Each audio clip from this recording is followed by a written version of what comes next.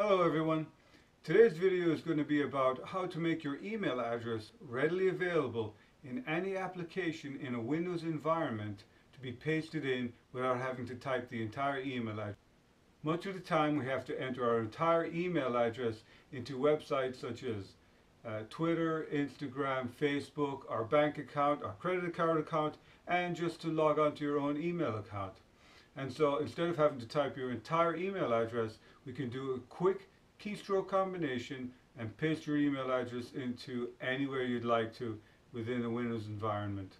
And so it's very easy to do. Anybody can do it. We'll go through the steps right now. They're very simple. Stay with me and we'll get through it, and I hope you like it. Okay, to get started, we're going to just right click over the desktop and click New, then click Text Document. And I'm going to call this email address and press Enter. Now this is an empty text document. I'm going to press Enter again to open it in Notepad, and the only thing I'm going to type into this is my email address. This is a very long email address at email.com. Of course, that is just made up. And I'm going to click File, Save, and I'm going to close it.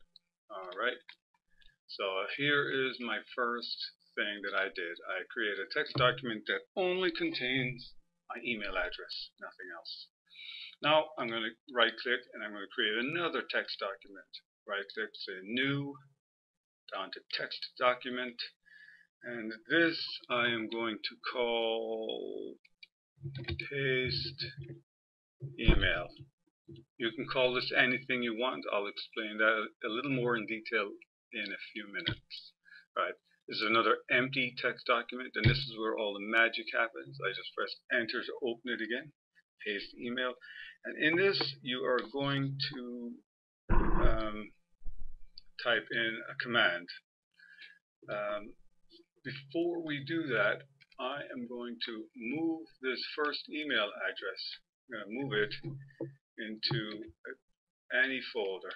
I'm only doing it so that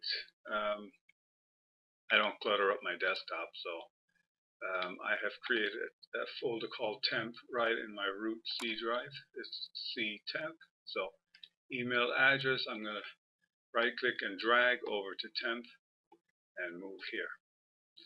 Now we just have to know and understand where this is, the path of this file. You could leave it on your desktop, it's all fine. I'll leave this open for a second. Now we're left with this, which we're editing, and this is where we're going to type a command. And I'll go through the command in detail in a minute. So we're going to type C:\/ Windows /System32 /cmd.exe space. That space is important. /K space clip CLIP space the less than symbol space, and then we're going to type the location of that email address file that we just made. C:\/ temp folder /, and I called it email address .txt. Oops, txt. And I'm going to press Enter to go to the next line, and I'm just going to type C:\/ exit. Now that I've typed C:\/ exit, this script is finished. I will explain this script a little later, but we'll get the task completed first. So now I'm going to click File, Save. Now this is the script file that's going to get executed, so I'm just going to close it.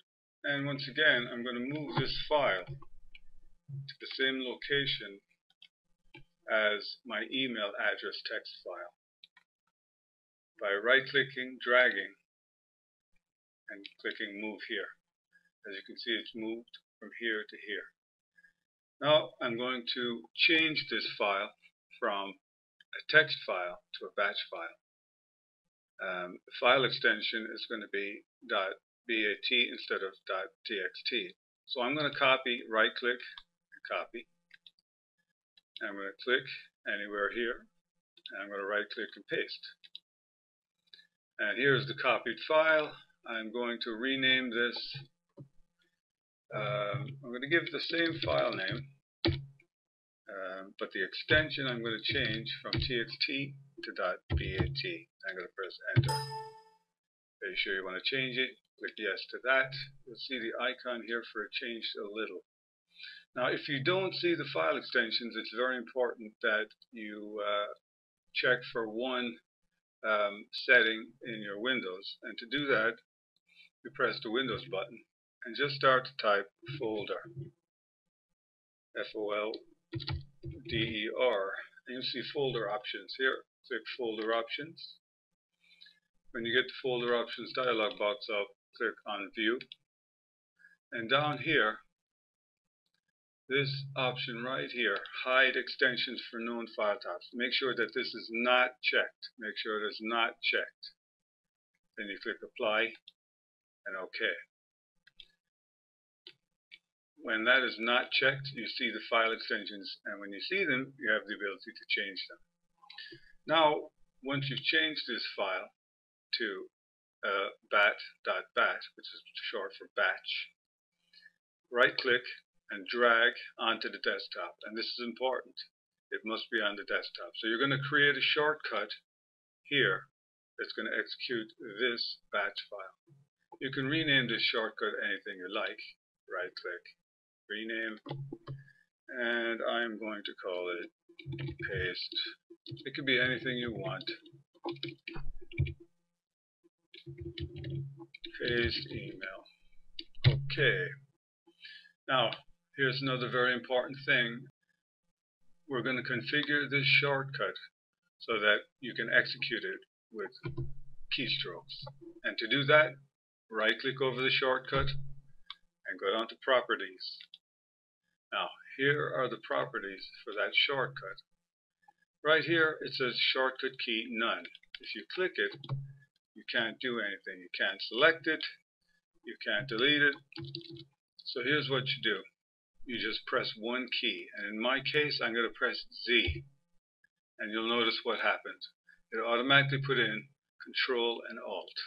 So the key combination is going to be Control, Alt, Z. All at the same time. Click Apply. Then click OK. Now, anywhere I am, I can press Control Alt Z, and you'll see it ran the batch file.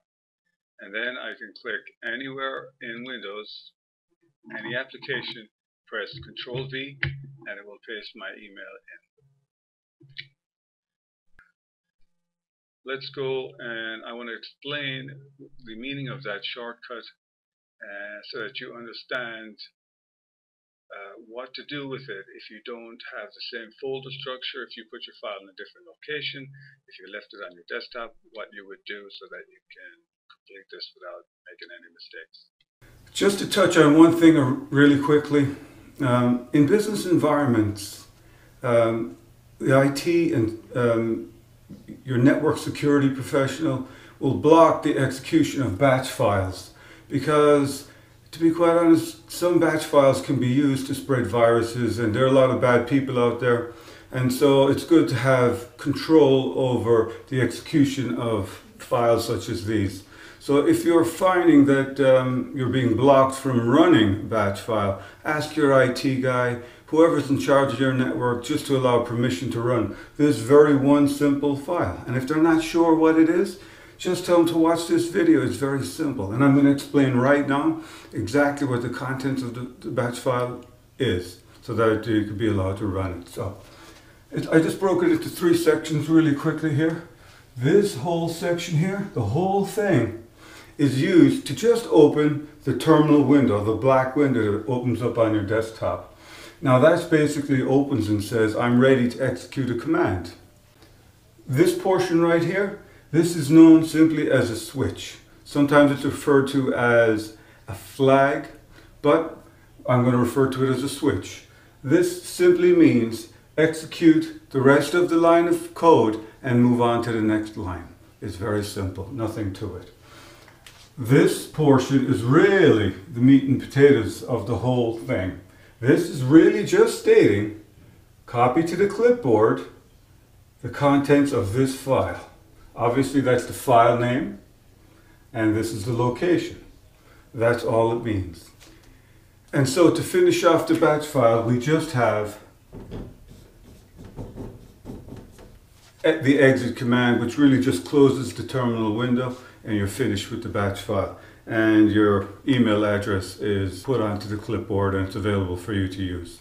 So that's it. There's really very little to it. Let's wrap it up. Okay, that's it for today. I hope it was helpful. I hope you learned something. I just want to throw out a challenge for you. Maybe you could get the contents of another text file, give it another name and another hotkey combination that you can use for other things. Make it something that you have to repetitively do, but it's going to save you a lot of time by using a simple keystroke to paste it in to wherever you might need it. So make that happen. Comment on it down below. Please subscribe to the channel to be automatically notified of upcoming videos. Thank you for watching and take care.